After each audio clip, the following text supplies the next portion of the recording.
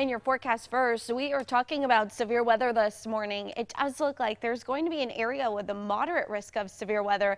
That's not the Miami Valley. That's the good news. But this is pretty interesting. We are tracking a possible derecho today. That means that there could be wind damage more than 250 miles worth of wind damage, or it's stretched across that path.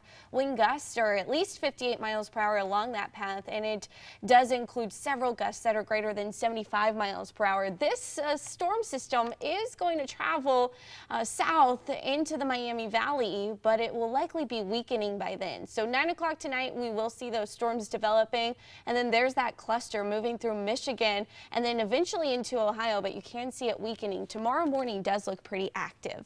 Now here's Kelly King with your time saver traffic.